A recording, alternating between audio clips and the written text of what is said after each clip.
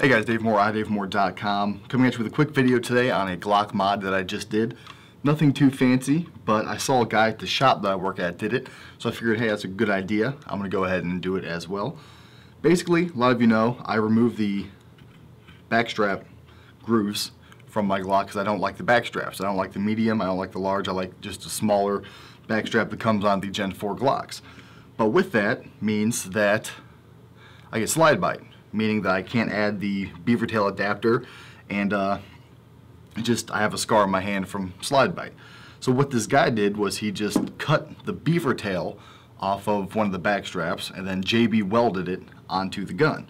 So I figured that's a great idea. I'm going to go ahead and do that, and I did. As you can see now, I have the extended Beavertail on there, but with no medium or large backstrap. And pretty much what I did was I cut the Beavertail out to the shape of the void there, and took the JB Weld epoxy, mixed it up, coated it in it, glued it on there, added some on the outside, and sanded it down.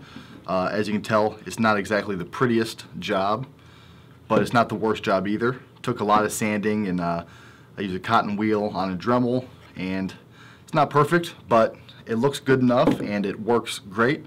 So now I have the enhanced or extended Beavertail on there, no more slide bite, and I don't have to deal with the larger back straps.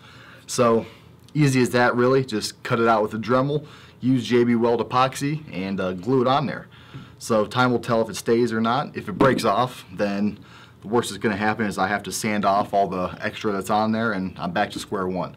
But I just kind of want to talk about that real quick. The Beavertail Enhancement mod, if you will, via JB Weld.